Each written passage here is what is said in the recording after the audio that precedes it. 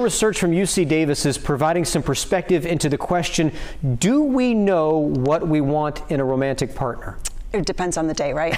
That's kind of the easy answer. Well, a lot of people might immediately say yes, and you may even have a list of the qualities that you search for. But this study out of UC Davis shows that list may not include the only things you want. In the study, 700 people told researchers the top 3 things they want in an ideal partner. For instance, adventurous, attractive, and intelligent. Researchers say people look for those qualities in their social group as they try to find potential partners.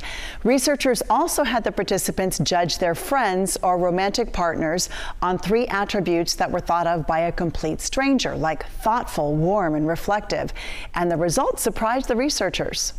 Turns out that you also like your friends and dating partners, etc., to the extent that they have those 3 attributes.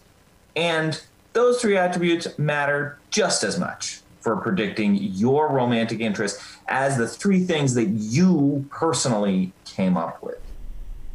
Okay, so note to self, more than 3 things then. All right. Just ask your mom. Just ask your mom to figure it out. So another thing that surprised the researchers was that when participants were asked to name specific things they do want in a partner, they want a partner to do, for instance, ask me about my day when I get home, and a partner that doesn't side with their parents on things, researchers found that people like when their partner does the things that they listed, but they also like when they do the same things a complete stranger listed.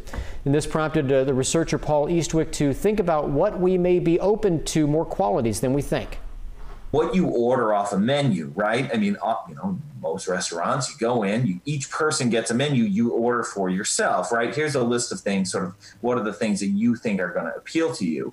But to draw that analogy out, what we effectively found here is that you can imagine sitting at a table, everybody orders the menu, the waiter or the waitstaff totally messes it up, brings the wrong dish to the wrong person, everybody was just as happy as if they had actually gotten what they ordered. People seem to be more open to different kinds of attributes than they realize. And that's maybe a lesson for dating too, which is like, don't rule somebody out just because of what they look like on paper.